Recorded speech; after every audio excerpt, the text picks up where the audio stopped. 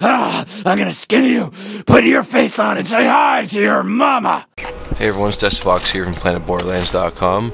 In this video I'm going to be showing you how to get to the developer's chest. That's what's being called anyways on the internet. The fastest way to get there is just to teleport to the underpass, which is in Rust Commons West. Once you're there, spawn a vehicle, and just drive to the northwest part of the map.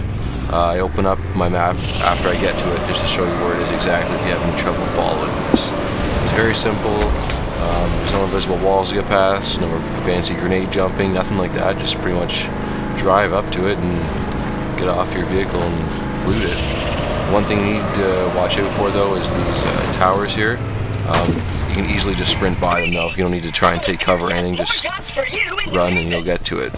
Apparently there's better loot in it on your first playthrough, which is meant for your first playthrough. Obviously it's not that great anymore on your second one, but yeah.